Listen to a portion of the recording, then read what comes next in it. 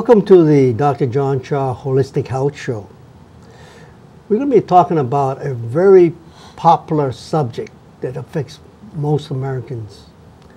It's called muscle pain.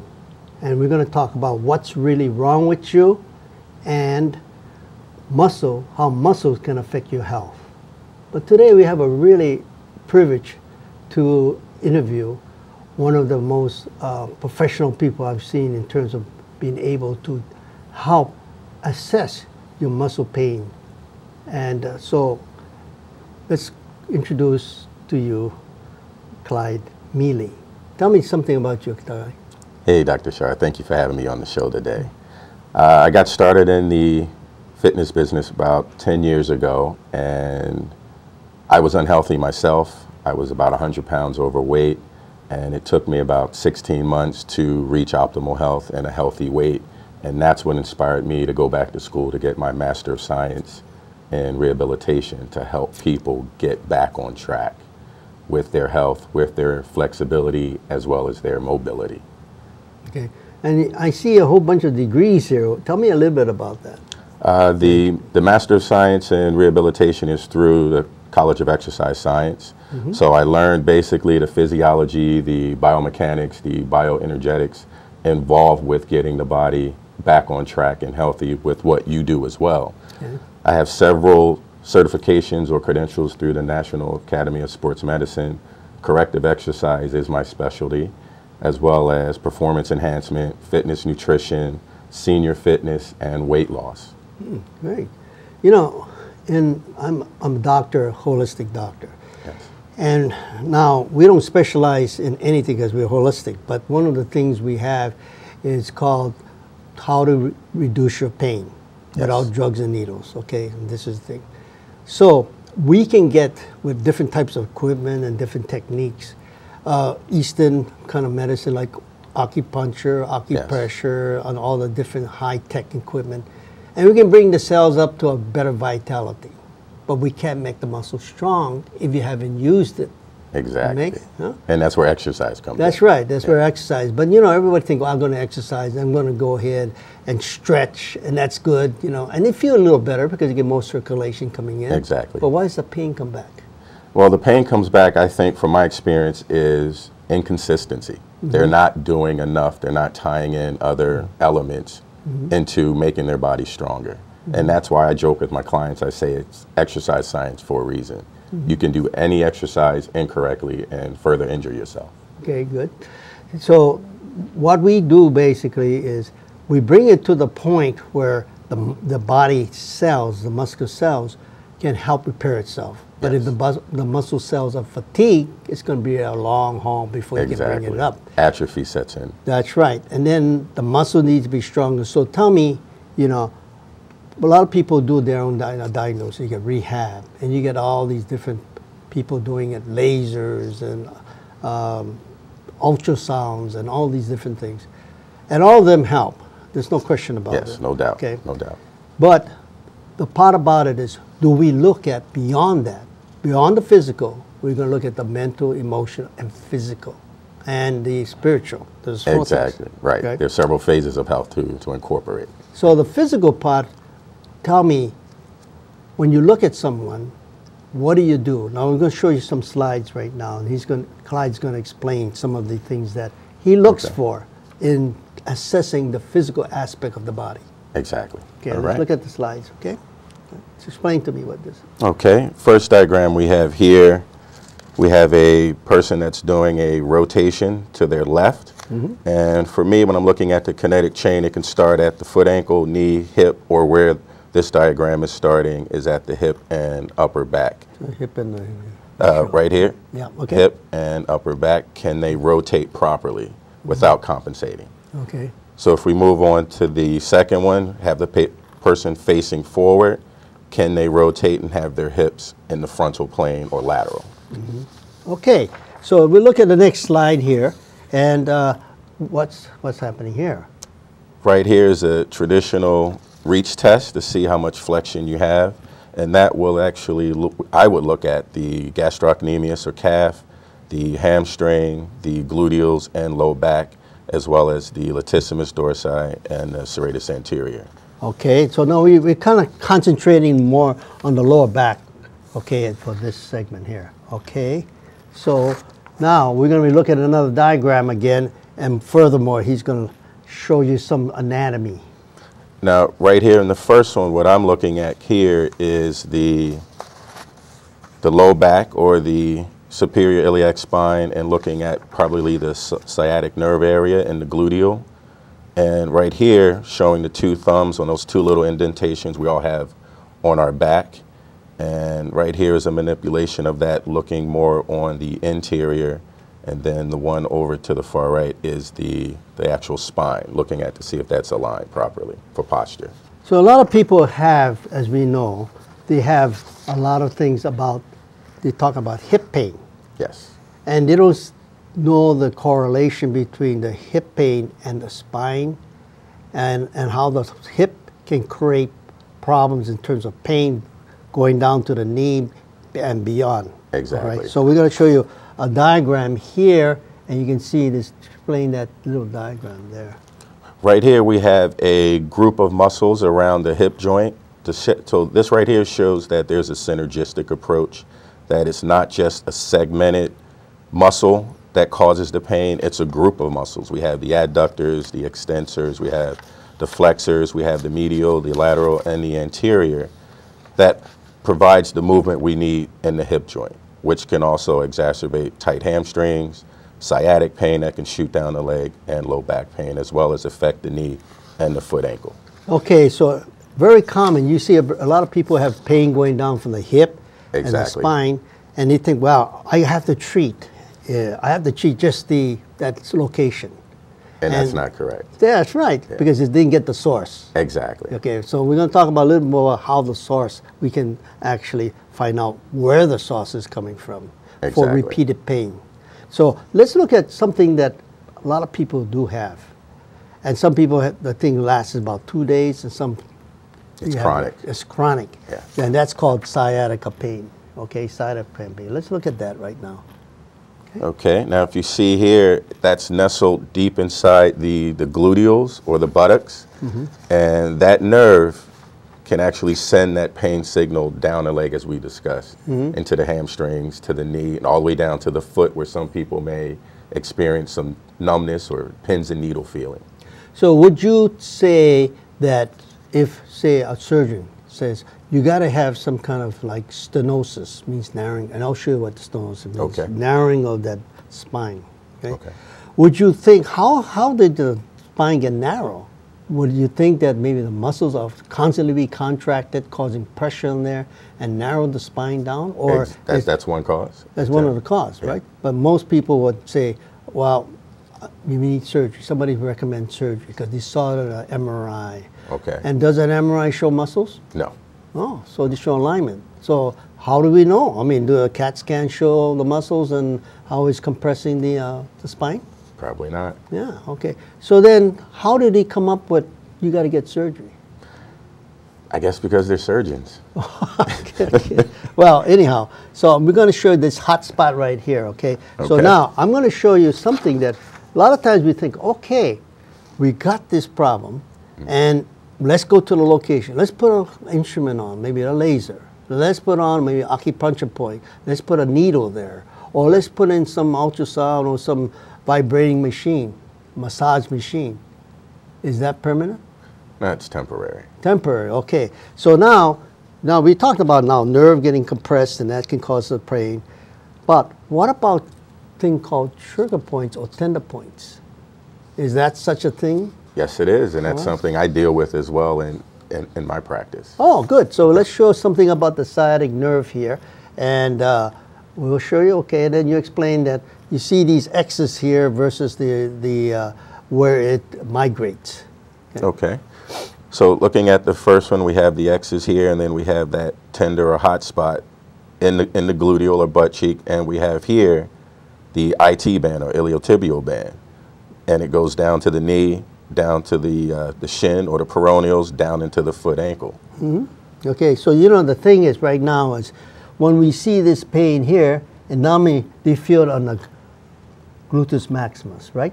the butt. Yes. And he said, oh, that's the pain. So most people are going to go treat that area, right? Exactly. But if you look on this diagram, you see the X's here, what are called trigger points, or here on the muscles. It's not right over the butt. Exactly. So if you go treat the butt, you get some relief. But it's temporary. It's temporary, right? Yes. And so it can fool people not familiar with these anatomy and these different things that can cause the pain. They can be like nerve can cause the pain. Exactly. Right? Exactly. It can be lack of circulation from the bloodstream, blood vessels. Okay. It can be from a disease, from cystitis or irritable bowel syndrome or appendicitis, or it causing hip pain. Everybody says, okay, but is the muscle involved also in that? Oh yeah, sedentary lifestyle. A lot of sitting can cause sciatic issues. Oh yeah, okay. So now we talked about certain ways of we call, only doctors can say diagnosis, so we call assessment, okay? Yes. So we talked about diagnosing, okay, and we're talking about assessment. Let's talk about MRIs. Okay, let's talk about the MRIs. Now you see that MRIs? People familiar with MRIs. But MRIs, as we said, okay, doesn't show you if the muscles atrophy or tight, exactly. Tight. It only shows misalignment. Right. And so the person who makes a diagnosis says, oh, your misalignment there, and perhaps you need some kind of surgery or some things like that to put it in place. But the muscle's all tight, and the muscle's been tight constantly. And maybe years. Maybe years. So how in the world are you going to be able to do the surgery if you do the surgery and that's going to correct the problem? Exactly. That's why a lot of people who have surgery still got pain. And they don't fully recover after the surgery, After the surgery, you lost options. They don't have any options. The pain pills don't work anymore, so what are you going to do now? Yeah. You're stuck. The body's smart. It adjusts. It compensates. So what happens is, with the type of therapy that you do, you can strengthen the muscles. We work on the memory of the muscles. Exactly. The key is what? The brain. You said it, Doc. You know how many cells you have in your body? Probably over 1 trillion. 70 trillion cells. There you go. I knew you knew the answer. And every time you go through pain, you're going to go through one episode, and then I call that layers. Okay. And so you get one, just like a bottle, and the source of pain you might have had if you fell down or you strained it or whatever, maybe 50 years ago. Yeah. And every time you feel the pain, you put a layer on, a layer on, a layer on. Now, if you just use on the site any kind of modality, acupuncture, injections, steroid injections, it doesn't go to the brain and erase that memory. And so it recaptures. Because every time the person feels the pain, guess what? He puts a new layer on there. Exactly. And how in the world are you going to get rid of it? But if you increase the cellular energy of the muscles, and then you put the other modalities on, the body has a chance to repair itself. Exactly, and that's the key. Having the body repair or heal itself. Sure. So we're going to take this, and I'm just going to tell you that how many people got, the people that you worked on, training them to get better health, got varicose veins? Unfortunately, too many. Too many? Wow. Too many. Okay. Yeah. And so what varicose veins got to do with muscles? Usually it's from a lot of standing, carrying excess weight, inactivity, and nothing is ever done about it until they have surgery. And sometimes that doesn't work. And have you ever seen some of your clients have black feet? The skin's all black. Unfortunately, I have not. Oh, you haven't? Yeah. Good gosh, we got to show you. We got to send you more. Well, that's one of the things they say, lack of circulation. But you can see the skin's all black on the feet. Okay. Look. So the varicose veins can cause pain. And then what about irritable bowel syndrome? I told you about irritable bowel syndrome. Just as a matter of fact, okay. Well, typically with something like that, it could come from stress, come from the environment. Once again, we talked about the brain. Sometimes that's the source of that chronic stress and irritability, and it's probably what they eat, the wrong foods, something too acidic, too many medications, that sort of thing. Can that contribute to hip pain? Exactly. Yeah. A lot of abdominal cramping, bloating, things like that, restricted movement. Yeah, okay. So that's what. But one of the main things that we talked about, and you and I had discussed, is what? scar adhesions. Yes. Something Yes. like that, okay? And this sort of thing is very common. If you've ever been active, if you had an accident, and you didn't follow the protocol of maybe physical therapy, you're going to build up scar tissue and adhesions, which is going to limit the way your joints move and the ability for your muscles to help move those joints. Okay, so now, you ever heard of spondylolisthesis? No, I have not. Okay, now, see, if people get contraction, super contraction of the spine, and then the spine starts to narrow. So what's the surgical approach to that? Probably, as this diagram explains, it looks like there's a titanium rod or something in place in the body. Yeah, because you see on the MRIs a misalignment. Misalignment again. And then you see that, then that's judgment call. Compression. Because compression, you see the transverse process comes together, getting closer together. Then it's, oh, you got to get that spread out because it's pinching the nerve. Which sends out the signals to the muscles. That's right. And then so it weakens the muscle, right? So because it doesn't have the right signals. And so they put a pin and two rods to put the two, and they put it together to keep that spine open, and you get some relief. But sometimes how long? Temporary. Temporary, okay. It's not a, and we mentioned about stretching. So anyhow, so let's say, we talked about muscle memory. Yes. Okay. And we talked about tell me, how successful are you, how successful are you able to overcome the use of drugs and surgery for muscle pain? Well, in my practice over the past 10 years, what I've liked to do is start at the foot, ankle, and work my way up the kinetic chain up to the knee, low back, hip, thoracic, and cervical spine, and use stretching techniques, static stretching, dynamic stretching, and foam rolling or self-myofascial release. And we're going to show that in the next show. Yes, that will be something we'll show in the next show. Okay. Yeah. And so you don't have to have a lot of equipment, gym equipment. Very minimal. You just have to be disciplined to actually do it on a regular basis. And so what I'm hearing you saying, you can do it on your own. But the next thing is, how many people have the discipline to keep doing on their own? Unfortunately, not many, and that's what keeps me busy. Okay. Yeah. And so a lot of people say, well, I can do it on my own, and I go down to the gym, or I can go buy this equipment called the treadmill and everything. I put it in my house, and I can get all the things, exercise I want. Is that true? That's true, but as always with great intentions, there's very little follow through. That treadmill becomes a very expensive hangar or storage area. Okay, so then the biggest thing is, really, do they have all the knowledge or the on a professional basis to be able to do it properly without injuring other muscles? Exactly. And that's where someone like myself would come into play, as well as your practice, is the expertise to keep them on track, keep them disciplined, hold them accountable, and get results. And that's what we do. And that's motivation. Exactly. And so you do a lot of motivation. A lot of motivation. Okay, good, good. And does it have to do with behavior, lifestyles, and things like that? You hit the nail right on the head. It's behavior modification, it's lifestyle change, it's discipline, it's taking those daily steps to improve your life. Okay, and so if you just do, say for instance, I have some people who jog, and we send some patients to you. Yes, jog, yes you have. Okay? Thank you so much. And they jog, they've gone marathons, and I get a number of marathoners coming in. They're getting, all back pain, knee pains, all these from running a lot of different terrains, Exactly. And they do all the stretching. How come these people still got pain now? I think a lot of it comes from inadequate stretching. Just because you say you stretch doesn't mean it's adequate. Probably diet, being dehydrated is a big issue today. People don't drink enough water. And I think with what we do is we get them back on track with the basics, staying hydrated, staying flexible, staying mobile, and that's key.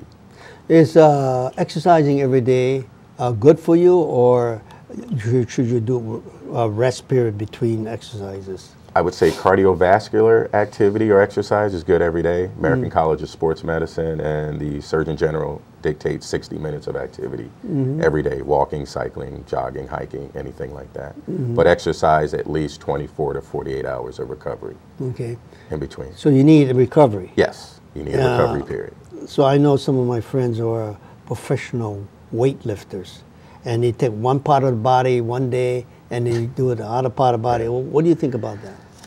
For bodybuilding, that does work, because if you focus an hour, hour and a half on just biceps, you're actually letting the rest of the body rest or recover and then hit another muscle group.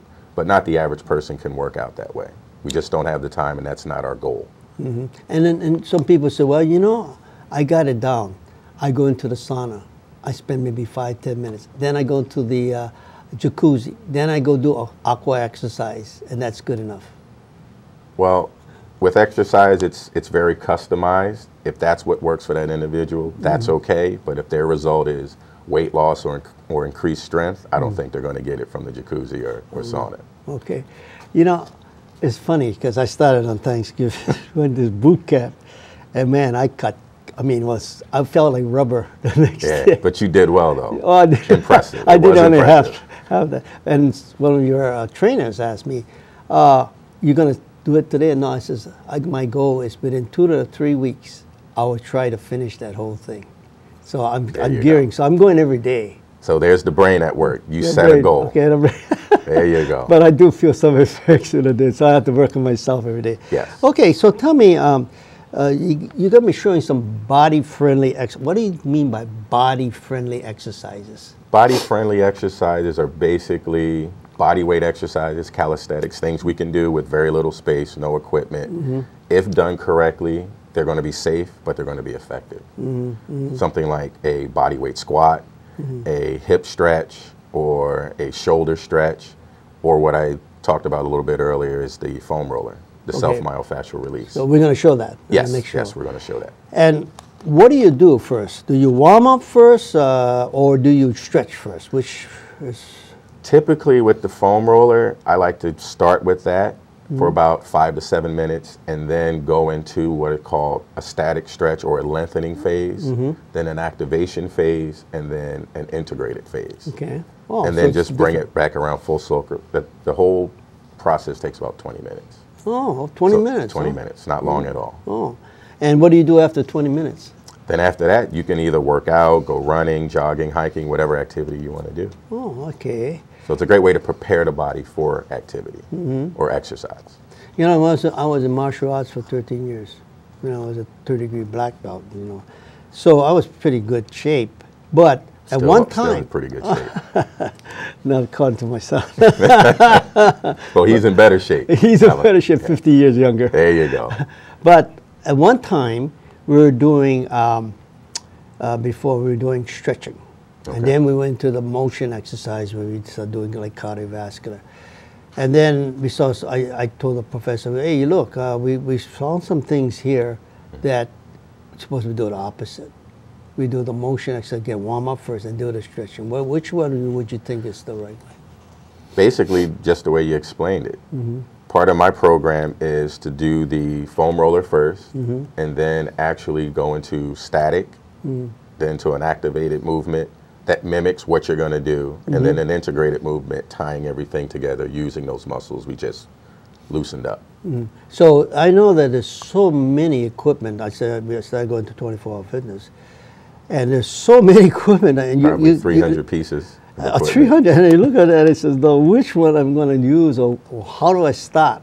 And that's the intimidating part. And that's where a health professional, someone like yourself or myself, to kind of come in and guide you through that maze of 300 pieces of equipment, and where do you start and how do you do it. So it's customized to you. Exactly. Okay, based on your ability, your limitations, your current health status. Oh, okay. So not everybody that comes into a training like yours, you do the same thing. No, it's different. Oh, it's different. And all the trainers do the same thing? I think they should, if they're not doing it. Okay, because you introduced me to several, and I looked, I'm going to do this one. And you said, no, we're going to do something else today. What? And I was a balancing, and I thought I was pretty balanced. I got to go home and practice what I preach on the posture balancing. Well, yeah. Yeah, so I was kind of like, I was out of balance. So, and is balance really important? Balance is huge. As we age, and I think older adults are more afraid of falling, and that's where a lot of injuries occur, because we don't pick our feet up, we don't watch where we're going, we're not aware of our environment. Yeah, because adults, I know that sometimes they miss the steps Exactly. And the visual perceptions are different. Exactly. You know, once again, the brain is involved. The Yeah. visualization of where they are and what's needed to take that step up or down. And what do you think about these people that walk, but then all of a sudden somebody told them they got to use the cane? I think people should let the body adjust and try to heal itself before you start using other devices, whether it's a cane, a walker, or even a weight belt. With some of my clients, I say, get rid of it. Let's work on proper form body awareness, and let's see what you can do. And if you still need it, then use it sparingly, just for safety. Okay. So, well, you know, that's a lot of good information we passed on. And we're going to be getting ready for our next show called Muscle Massage Techniques for Various Disorders. Okay. So, in summary, real short, we talked about the muscle anatomy in different parts. We talked about muscle pain. We talked about memory pain. And we're talking about some exercise that you can use, right? Yes. And so we're going to go more into that, into the actual demonstration of different equipment, right? Yes. Okay, so that concludes our show, and you know, tune into our next show, and it's called Muscle Massage Techniques for Various Disorders. Yep, sounds good. We'll see you next show.